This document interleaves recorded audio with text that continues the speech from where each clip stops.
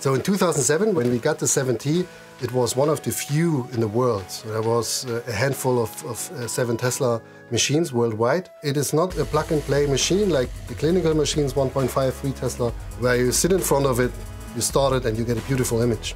And that's why we had to invest a lot of research. A lot of physicists were working on the machine to get the best out of it, to make it work like it's working now. I'm really working since the day the machine was handed over to us.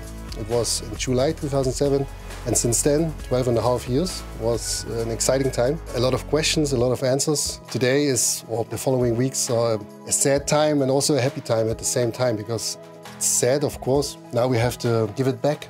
But on the other hand, we are Max Planck Institute. We want to do cutting-edge research. So we have to go with the time, and that's why we will get a new machine, and this will be the next step for us to further do research at the top level. And I think this is only possible if we purchase this new machine.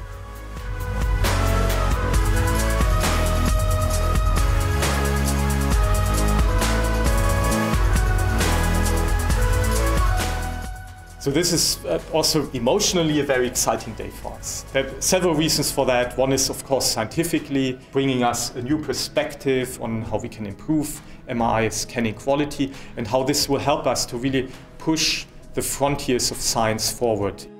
But on the other hand, there's also a personal aspect to that. You don't see that every day. So usually a system like that is used for 10 or more years, and it also opens up the connection to when you later on sit in front of the console and you actually use that magnet to get MRI images. You really have a connection to it, and you know how it came in and how it was installed and how much exciting and cutting-edge engineering work is actually behind a system like that. Science is not only about facilities. Actually, I would say it's probably least about facilities. It's mainly about brains. It's about the researchers who use and leverage all the technology we have here in the best possible way to push science forward. That's why we're always looking for people who would be excited about working on these systems.